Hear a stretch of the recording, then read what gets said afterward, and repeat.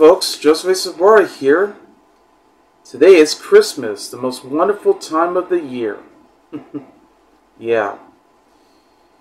It's also the beginning of the birth of Jesus Christ, and the day that Santa finally gets to relax with Mrs. Claus and the rest of the elves in the North Pole on his workshop. Yeah, so now they can have a Christmas party and everything. And then they can open their own gifts too. Yeah. But so is the rest of the family and friends, relatives, and neighbors all around the world. Yeah. Because yesterday I had a great Christmas Eve dinner. You know, I just had some turkey, with some stuffing and sauce. I know sometimes they get dry, but it always gets better and better once you pour in the sauce and everything, and it'll taste just right. Yeah. Joining in with some nice, delicious pumpkin pie for desserts, or some cheesecake, maybe even pecan pie. I did actually have some one of the desserts that I got from Porto's. I love those croissants that they got, and I even had those potato balls too, which I guess it could have been a lot better, but that's okay. I mean, it always will get better anytime. And I did have some bread rolls and even potato salad, rice, cucumber salad, with a drink, of course. And we got some gifts too. I mean, we did send out all the gifts to our family, but we also got our gifts too. And I might show it later on. Maybe I'll just post it on my Instagram that goes straight into Facebook, so you'll show what I got, because I post photos there too, as you may know. And I know they got it as well too.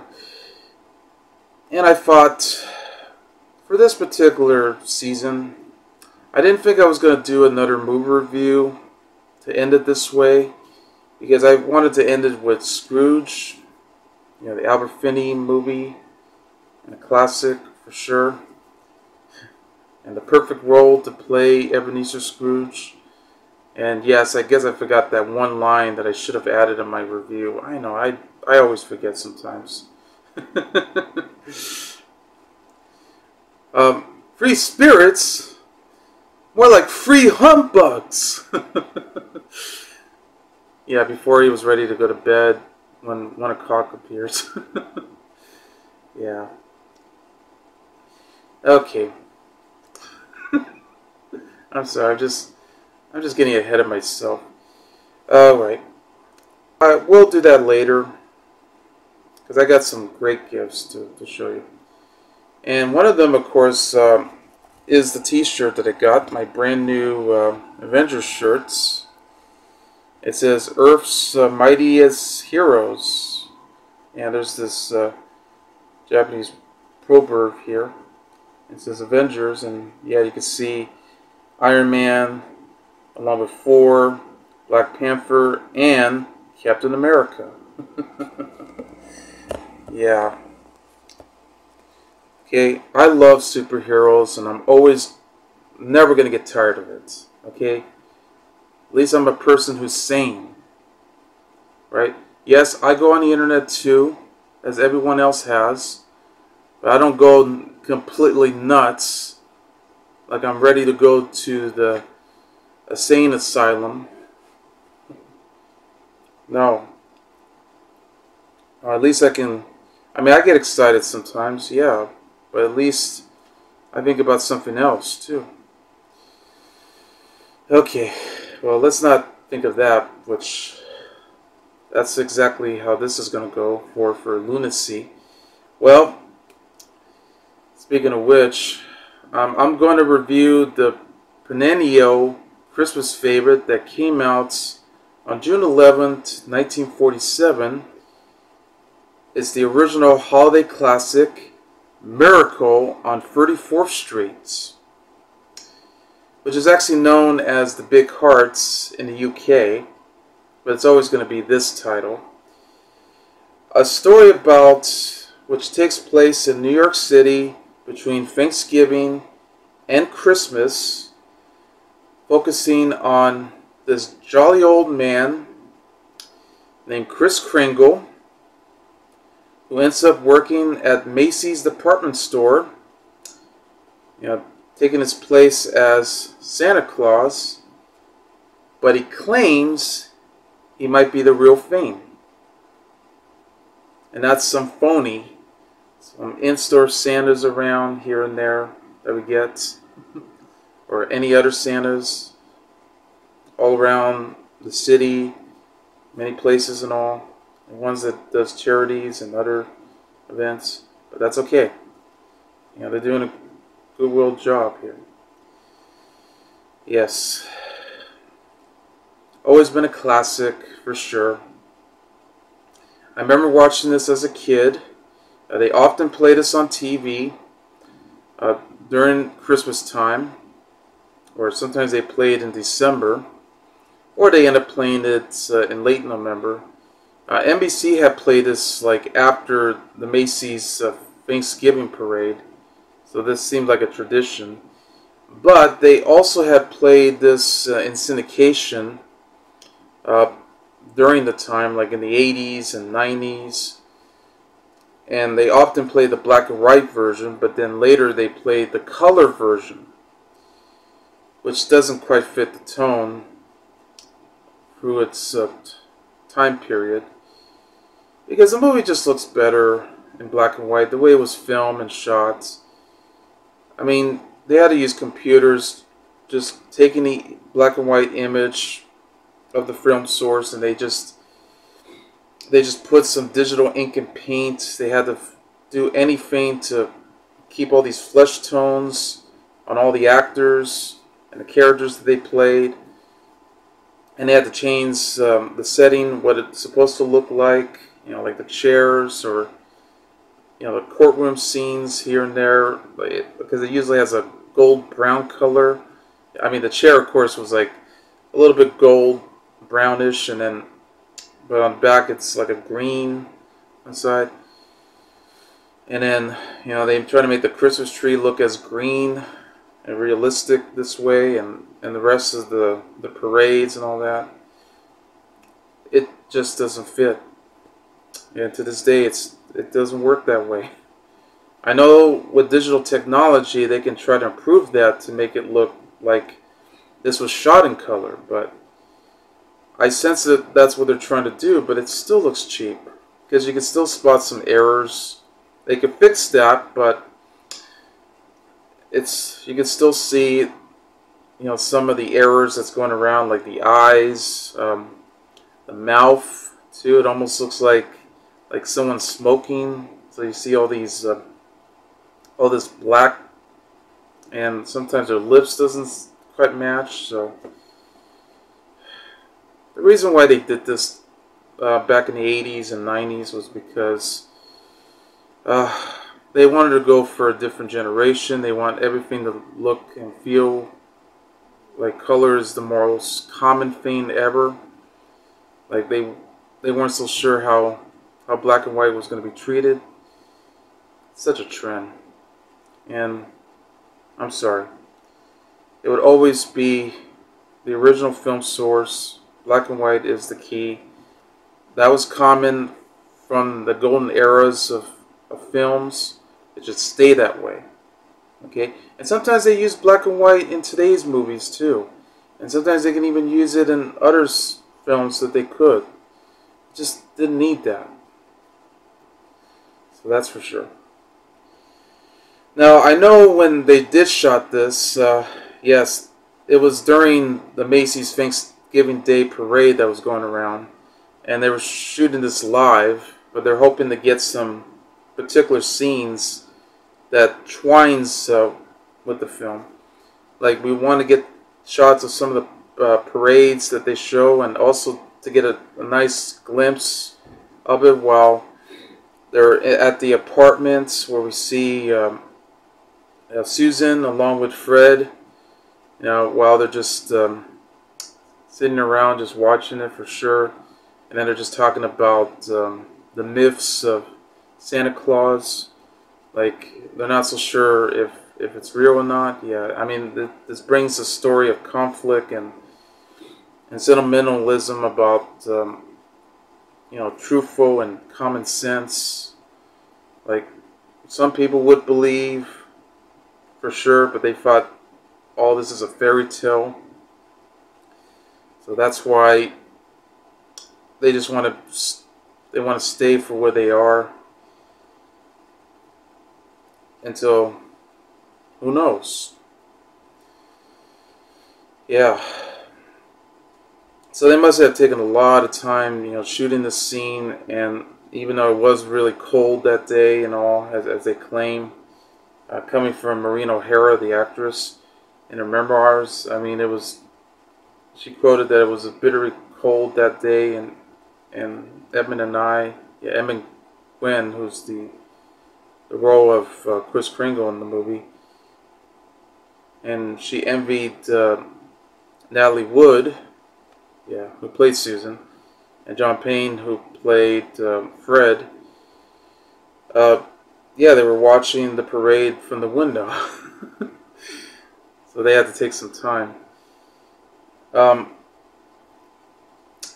Also, originally, because they wanted to get this right on schedule, they were going to release this in May, before they were going to release it later in June. So this was like the summertime. I mean, they probably could have released it in November, but I know they wanted to take some time, so that way it becomes a hit, for sure. Oh, and while this is based on the story by Valentine Davies, for sure, this movie actually was nominated for Academy Awards, and it actually won 3 for Best Actor in the Supporting Role for Edmund Gwenn, and Valentine Davies for Best Writing, and of course George Seaton, who also directed this movie. But it was almost going to win for Best Picture, but lost to A Gentleman's Agreement, which is a movie with Gregory Peck, Dorothy McGuire, and John Garfield. Although I would definitely say Miracle on 34th Street should have won, because that's a better movie. But that's okay. I mean, that should be a great film too. I mean, we had a lot of great films in that period, and I'm sure there were bad films too, but that's alright. It's part of the era of many movies that we got for cinema. Yep. And there have been remakes of this. There was the 1955 version. Then there was the 70s version with Sebastian Coe, from Family Affair. And then next, the 1994 version that John Hughes wrote and produced, which had Richard Attenborough, from Jurassic Park. And I know he's done a lot of work. He had directed movies too. And they had Merle Wilson from Mrs. Doubtfire and Matilda. That's her. And it had Elizabeth Perkins from Big and the Flintstones. That actress. Yeah, she played Wilma Flintstone that year. And Dylan McDermott from Hardware and In the Line of Fire. He later went on to do the TV show The Practice. That was on ABC. And what do you know? Because he played a lawyer in that show. Kind of an inspiration to the lawyer he played in that version. Yeah. And I thought it was a I thought it was a great remake. I mean, despite of some issues here and there, and I know they had to do some changes, but that's okay. I can live with that. The performances are just terrific on that version. But you can never top the original movie because their performances is totally delightful, caring, and very strong. And it's not that serious either. It's very joyful, a feel-good movie too.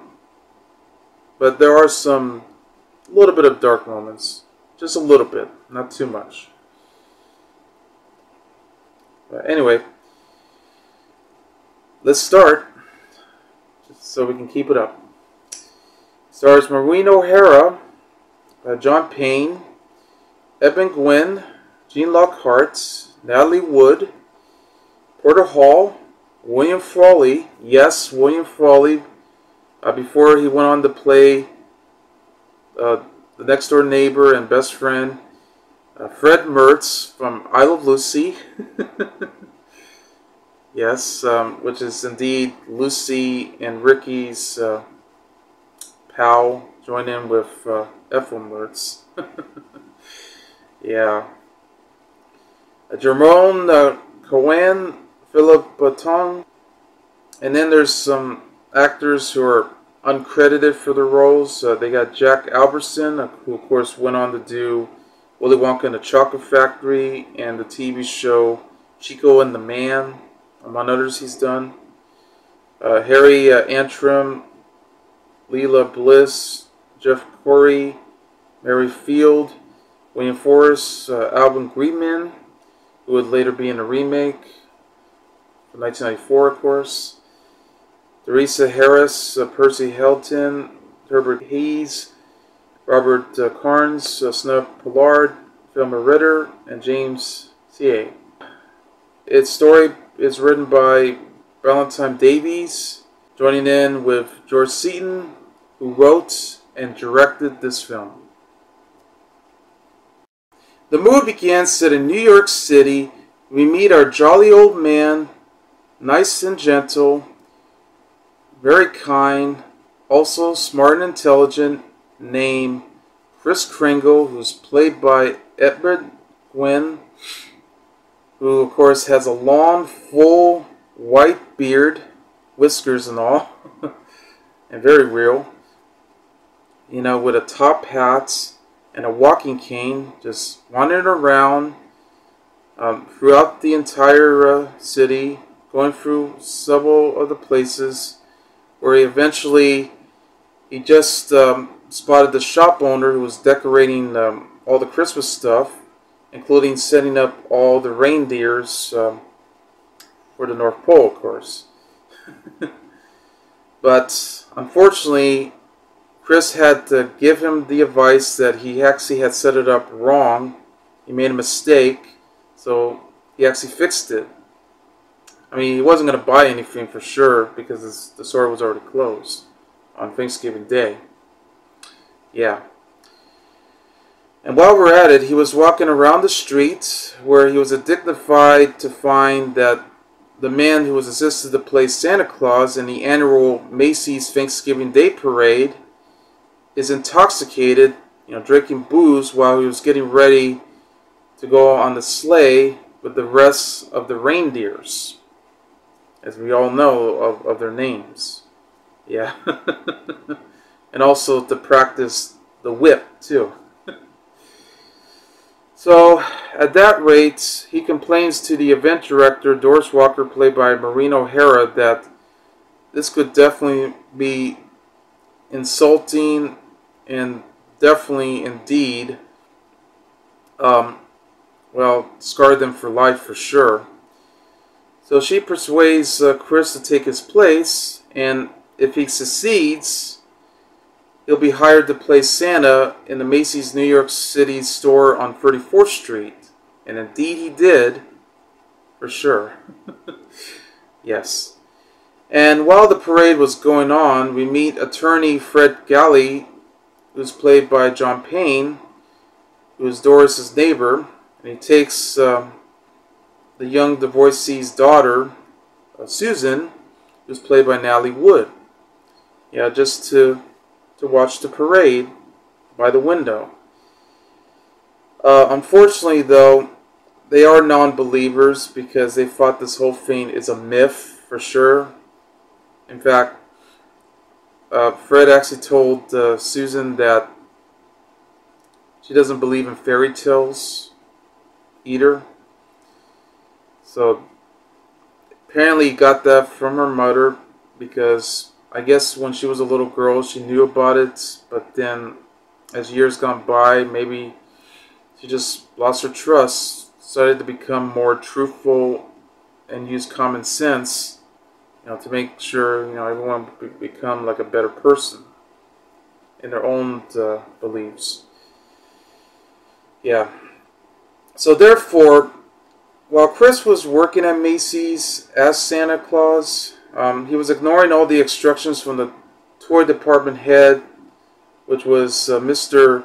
Julian Shellhammer, played by Philip Tonge, to recommend overstock items to undecided shoppers around, because they do go to all these department stores in New York. Yeah, there's like tons of them, and they thought it'd be nice if they don't have any of the items that each of their kids requests that they got, like if they're not available at the Macy's store, then maybe they'll find a way to actually work a plan, which at this rate, Chris directs one woman to another store to fulfill her son's Christmas request, to see if maybe all these department stores will be able to send out all of those gifts straight to the store, and maybe soon they'll become a loyal customer for Macy's. So yes, this woman was so impressed by Chris's honesty and helpfulness that she actually really informed Showhammer that she'll become the customer for sure, and he'll be able to go to the store as soon as they can. And Showhammer was very surprised and shocked about this. Therefore, Fred took Susan to see Santa, and this is where it comes to their amazement, since they are non-believers. Susan was very surprised when she actually met Chris, and telling him that you may not be the real Santa for sure. Well, he claimed that he is by actually showing his entire beard, and she noticed that it's real, and actually have him touch it to make sure. And when she touches it on his chin, and he says, "Ouch!" from his long beard. Yeah, that's the most famous scene that's ever shown in this entire movie, and you'll never forget that scene. But another great scene in the case was when Susan was very shaken when he spotted Chris talking to this Dutch girl, because she doesn't know any English for sure.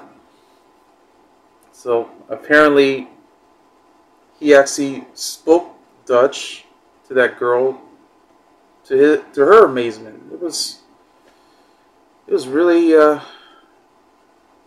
incredible.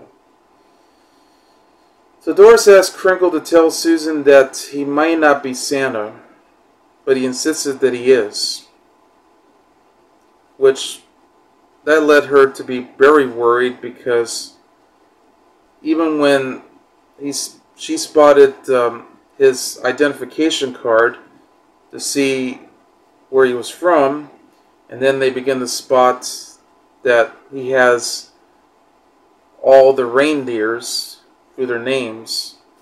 So that's where she plans to fire him, despite the fact that he used his generosity and much more positivity with publicity and goodwill, that the store owner Yeah, R.H. Macy, played by Henry Outram, was offering them bonuses for a goodwill job.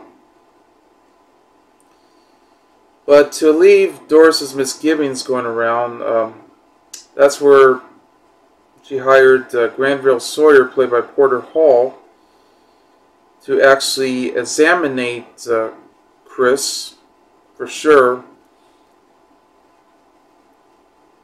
Yeah, which is at this rate a psychological evaluation, but recommends Chris's dismissal and hoping that he'll still be able to work at Macy's as Santa as long as things can go well. Now, meanwhile, at the apartment, just to take care of things and all. Chris stayed over, just to see how everything's going to work out. Yeah, just taking care of Susan and all the rest. We begin to find out that Susan eventually did not ask for what she wants while they were at the store, but it turns out that what she really wants as an excellent Christmas gift was when she showed Chris a magazine photo of a dream house that's somewhere in New York, and tells him that's exactly what she wants for Christmas. But reluctantly, he'll do whatever he can, because who knows? I mean, it's a hard bargain, but he's going to do it for sure. If not, then who knows? But it's a deal and a secret to plan if he will be indeed Santa. Yeah. Okay, and then in the company's cafeteria, we meet a young employee, Alfred, who's played by Alvin Greenman, who tells Chris that, well, because he does work as an in-store Santa too, and he's also a janitor as well. He tells that Sawyer convinced him that he's unstable simply because he was too kind-hearted for sure.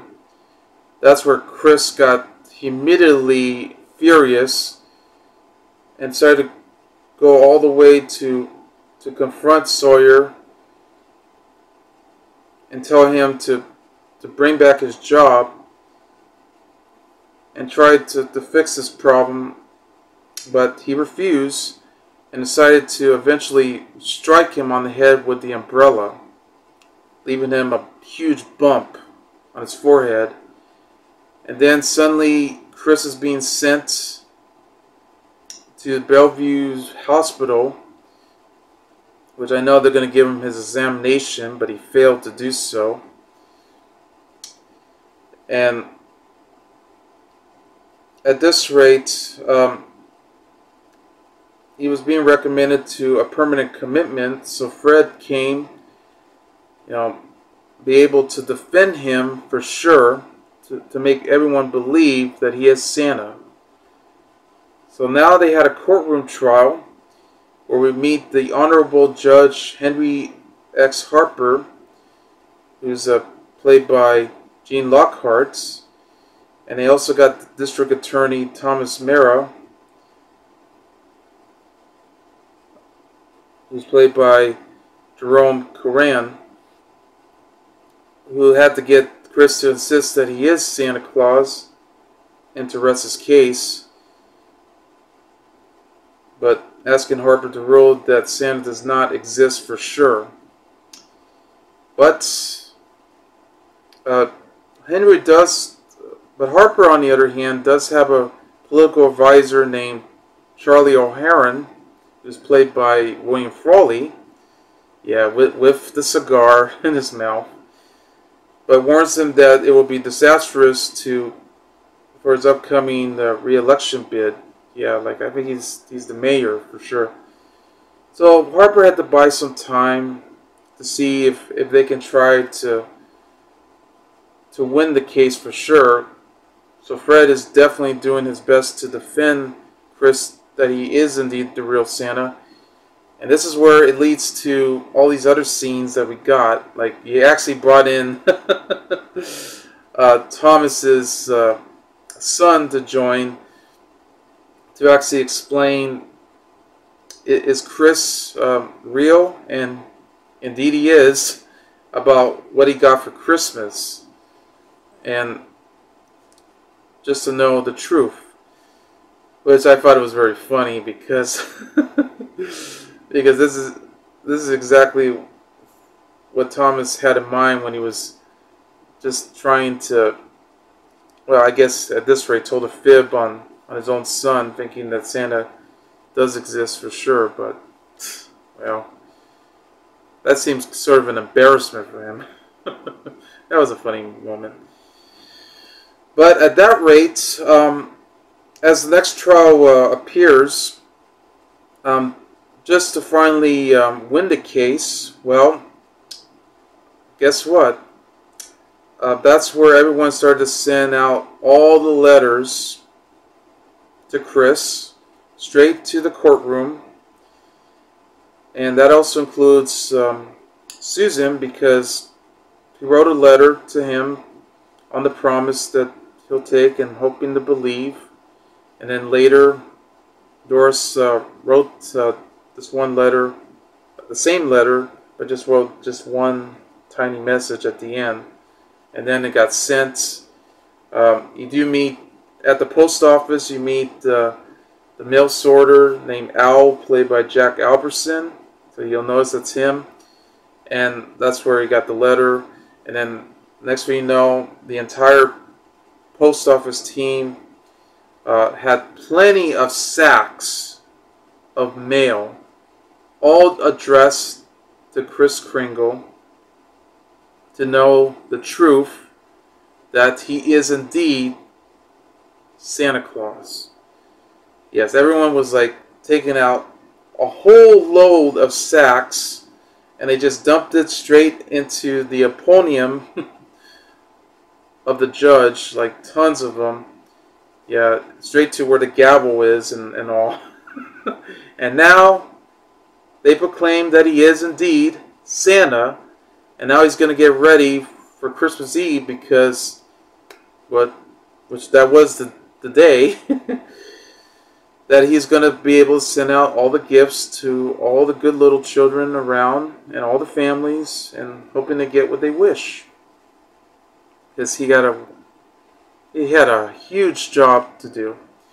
So that's why he didn't have time for the Christmas party with the rest. So then Christmas morning came, and that's where, well, at first Susan felt a little disappointed, because it's not exact, because, well, she thought maybe she didn't get what she wished. Well, at least that's what she thought. But then, much to the surprise, she received a note along with Doris, and then Fred, and when they found out that there's a route that's being sent, exactly what it's located. So now they had to drive over to the suburbs in New York, and by the time they spotted the for sale sign, that's exactly the house that she chose, that she wanted. And they finally got a Christmas miracle that they were waiting to happen. And yes, this beautiful home also has a swing too, and has everything.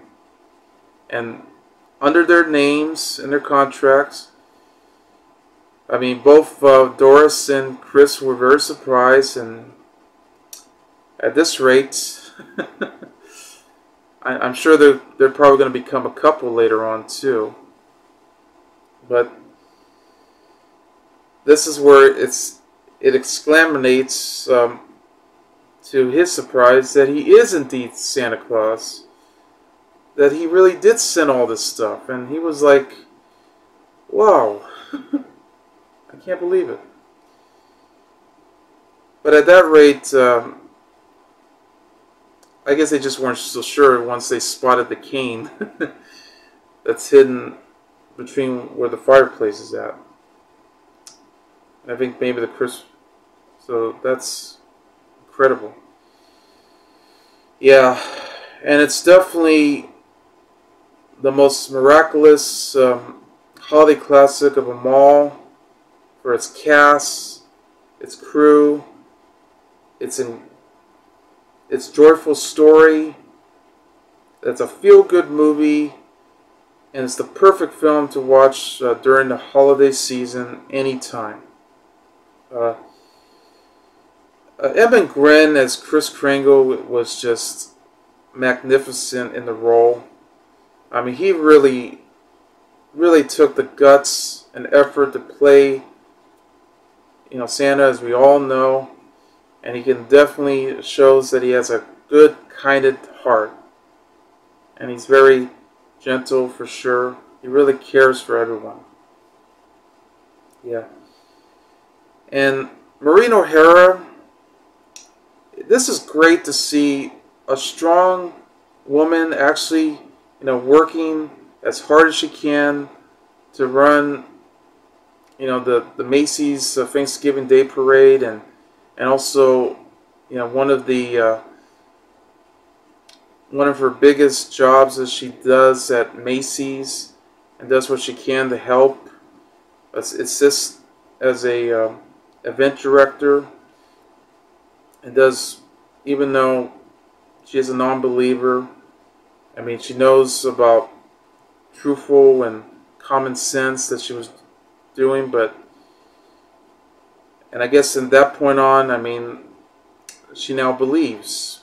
It kind of changes the subject and how hard it takes for non-believers to believe in something. And it also helps Susan too. And Natalie Wood is just very cute and very beautiful as Susan, and you know exactly what she cares. I mean, despite of coming from her mom's side, that she's a non-believer too, even though she wanted to question herself about the myths of Santa Claus and fairy tales and all. And John Payne as Fred is just terrific. Definitely the perfect man to actually defend Chris, and really cares for him so much because he believes in Santa for sure.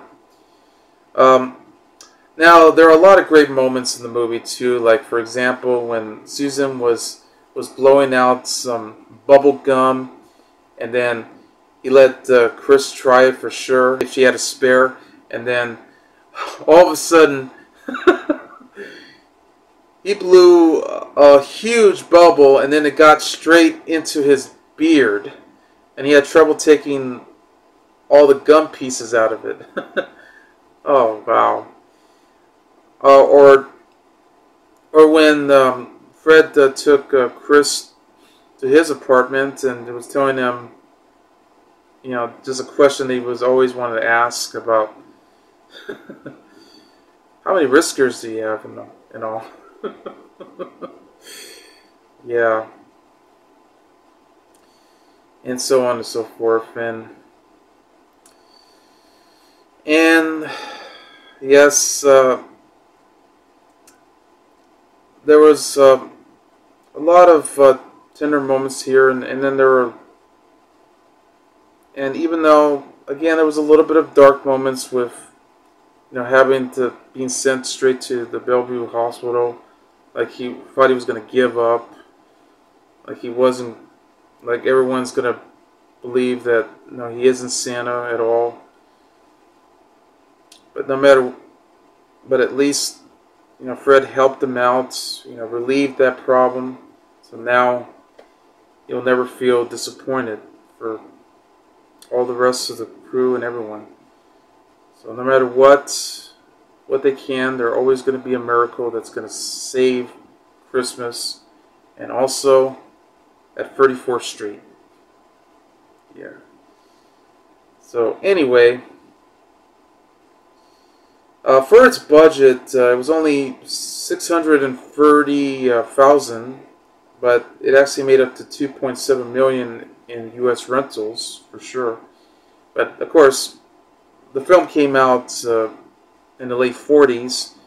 This was a different time. I'm sure it was a success when it came out, though, during that summer. So I know it did earn more. And I figured that at that point on, it became indeed a holiday favorite. Got selected for preservation for the National Film Registry of Library of Congress, just like all the other films have been. And it's always going to stay strong, no matter what. I mean, this is indeed the best Christmas movie ever made. And I always love to watch this, even during on Christmas time. And so is the rest of the families around. So that's Miracle on 34th Street, and I give the film 5 stars. I'm Joseph A. Sobora, and I'll see you later for this Christmas Day. Bye.